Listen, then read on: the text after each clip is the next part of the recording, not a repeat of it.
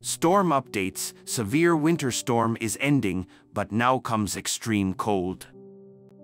A severe winter storm has battered the central and eastern United States, causing significant snowfall, blizzard conditions, and flooding.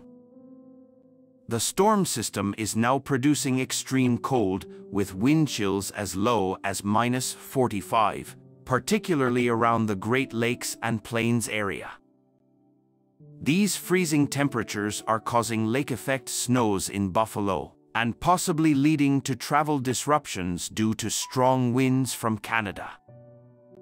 The worst-hit city was Geneseo, Illinois, recording a snowfall of 17.4 inches, while the Upper Peninsula of Michigan saw more than 2 feet of snow.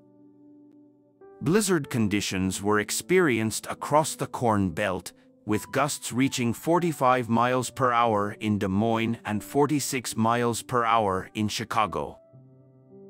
The Arctic air mass pulled down by the storm's circulation is causing plummeting temperatures and dangerous wind chills. Frostbite could occur in minutes.